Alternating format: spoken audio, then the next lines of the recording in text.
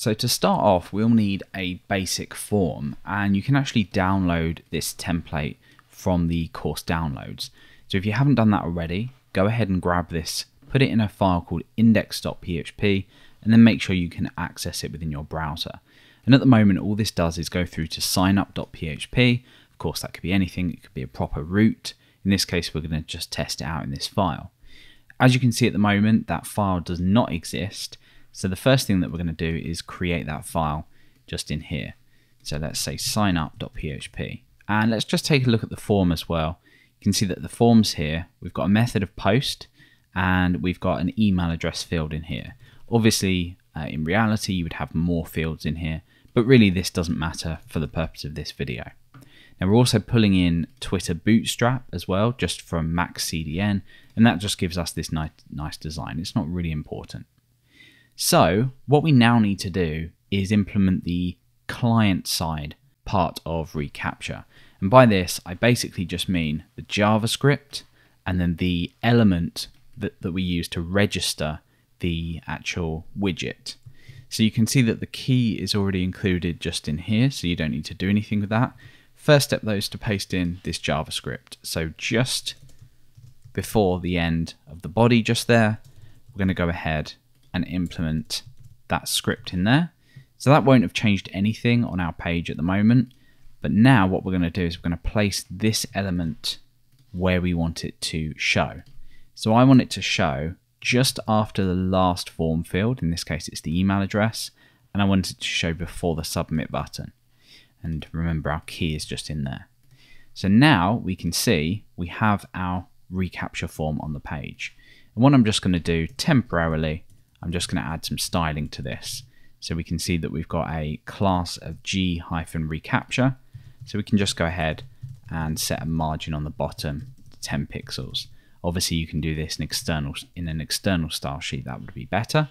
But we now have a fairly nice looking form with our reCAPTCHA and a little bit of margin on the bottom. So the next step then is just to take a look at what happens and what we have available in our post superglobal when we submit this form. So to do that, I'm going to do a var dump on $_post. So what's going to happen then is I can enter an email address here. For the purpose of this video, we obviously don't need this information. When I hit sign up, you can see that we've got our email, and we also have this g-reCAPTCHA response that has been automatically appended to our form.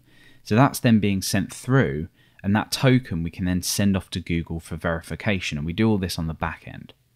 So the next step then is to actually take that value and go ahead, send it off to Google via their API and verify it. So you would normally have things like your email in here. So I'm just going to put this in here. We're not actually going to be using it, but you would do your validation of your normal email, username, password, whatever. And now we're going to use cURL to send a request off to Google's API. So let's create a cURL instance here with cURL init, and we're going to set some options here. So we're going to set these in an array. So we use the setup command, but we use array. We pass in the cURL instance, and then we have an array just here. So the first one is cURL option return transfer, and we're going to set that to 1. The next is the actual URL, so it's cURL option URL. Now where do we actually send this request to? Well, if we head over to the page here, you can see that the step 2, we need to send it to this URL, and we need to send these 2 items. The user's IP address is optional. I'm going to leave that out, but I'll show you where you would put that anyway. So that's the URL we need to send to. So it's google.com/reCAPTCHA API site verify. The next step is to say that we want to use post data. So we say curl opt post, and we set that to 1. And now we need to set our post fields, which is the secret and the response, and then optionally the IP address. So it's curl opt post fields, and this is going to be an array again. So let's pull this down, and the first is the secret. The second is the response, which is that response that we saw in the post superglobal, and then additionally you can send across the remote IP in whichever way you're grabbing that. I'm going to leave this out for now, but at least you know you can implement it later. So the secret is basically our app secret. So you don't want anyone to see this. And the response is that response we got through in that post when we actually submitted the form here. So what we're going to do is just remind ourselves of that. I'm going to kill the page here. I'm going to do a var dump and $_post. So let's click this. And we've been asked to select all images with pies. Great. So let's have a look there. That looks like a pie. And we're through. So let's sign up. So it's G reCAPTCHA response. And you can see that long string in there. That's what we need to send through. So let's paste in this and access that key.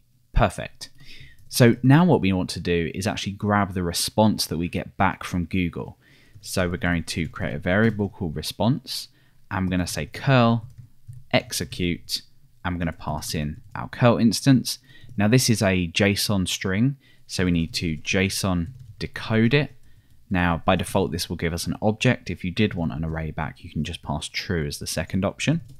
So now let's do a var dump on response and see what we get back. And providing you've done everything correctly, you should see a response here. So I'm going to ignore the email for now, and we need to select all items with a commercial lorry. That looks like one. Great. So I'm going to hit sign up. Oh yes, of course, we var dumped that up there, so let's just refresh that. Great, so we have success true. So what if things do go wrong?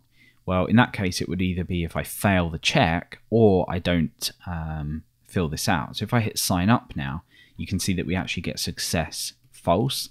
And then we have a list of error codes within an array here.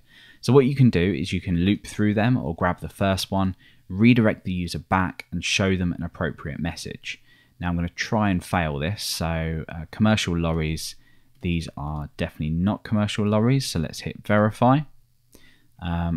Oh, it's asking me again. So let's have a go. School bus. These are not school buses. And we'll try once more, but if this still won't let us through, that's fine. Okay, fine. So let's ignore that for now. But basically, you'd get a list of errors in there, and you can redirect off if you want. So what we're going to do then is just quickly, we're going to say if response success, or you could check for a falsy value. Here, you would redirect with an error. Now, otherwise, down here, you would register your user. So again, we're not going to cover this, but go ahead and redirect or do whatever you want here to tell the user that they failed it so they can try again. So that is basically how we implement reCAPTCHA without pulling in the external library. It's pretty straightforward. The user hits this, it's appended to our form. We go ahead and select things with ice cream and all that stuff. So hit verify, we hit sign up, and we get that success.